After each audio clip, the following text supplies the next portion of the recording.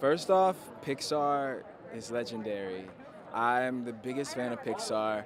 I'm a kid on the inside, so this is all a dream. Animation, like my favorite movie ever is animated.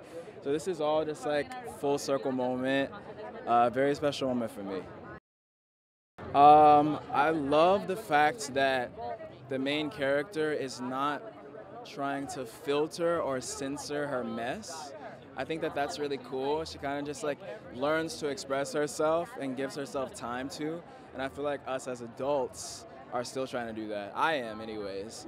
That's really cool. And then the mother-daughter relationship is really special.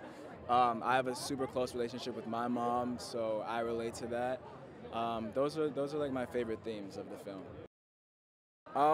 A sense of family, a sense of grace with yourself. I think that's my favorite part. That's something I try to exercise even now in my life and in my career, is even if it gets crazy, if it gets chaotic, it's all a part of the story. So I hope people take that away, sense of family, and the music's cool too. Shout out to Billy and Phineas.